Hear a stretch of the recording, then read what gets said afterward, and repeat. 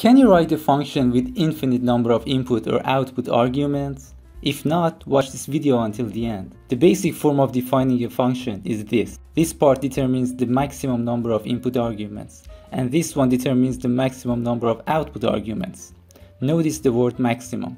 I define a function named f with one input argument, a. F of 10 displays 10 and f of Sarah displays Sarah. Now if I run f of 10 and 11, it shows an error. As I said, this part specifies the maximum number of input arguments, which is 1 here. So if I want to display two numbers, I must add another input argument in the function definition. The problem is now I can't run the function with one input argument. Too many input arguments, not enough input arguments. How can I fix this issue? There is a built-in function called nargin. It returns the number of actual input arguments supplied by the caller.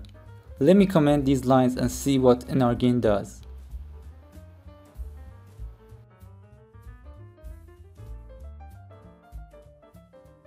So nargin has nothing to do with the function definition.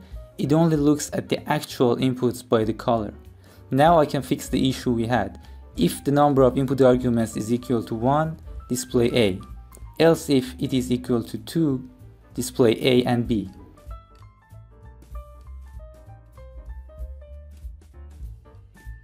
Now it works alright. If I want to extend my function so it can accept 3 input arguments, I should change its definition and modify the code. What if I want to have 4 input arguments or 10 input arguments? Obviously, we can't write a code with 10 or 100 input arguments. That's when we need varargin command, which means variable length input arguments. I clear the function lines and set the input to varargin. Let's see how it works. I run f. Here varargin is an empty cell array. Now f of 10. Now it contains the input in a single cell. This time f of Sarah and John. You see all of the input arguments are stored in this variable, so I can write a for loop and display every element of varargin.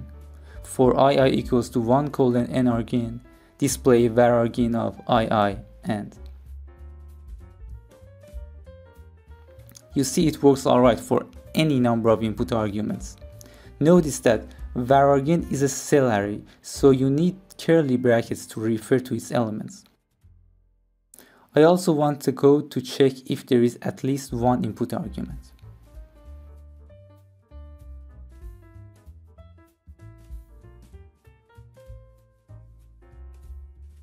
Parallel to nargin and varargin, we can have nargout and varargout. Currently, the function does not accept any output arguments, because in its definition, the maximum number of output arguments is 0. I add an output and store every input argument inside it.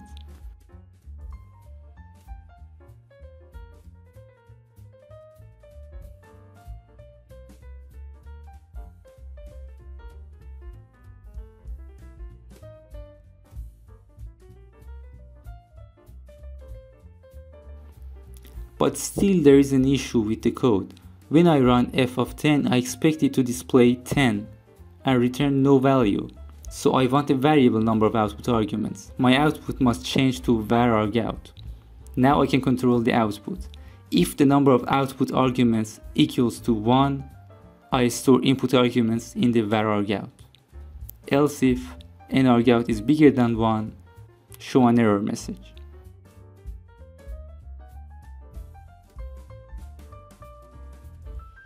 Can you figure out why this line is written in this way?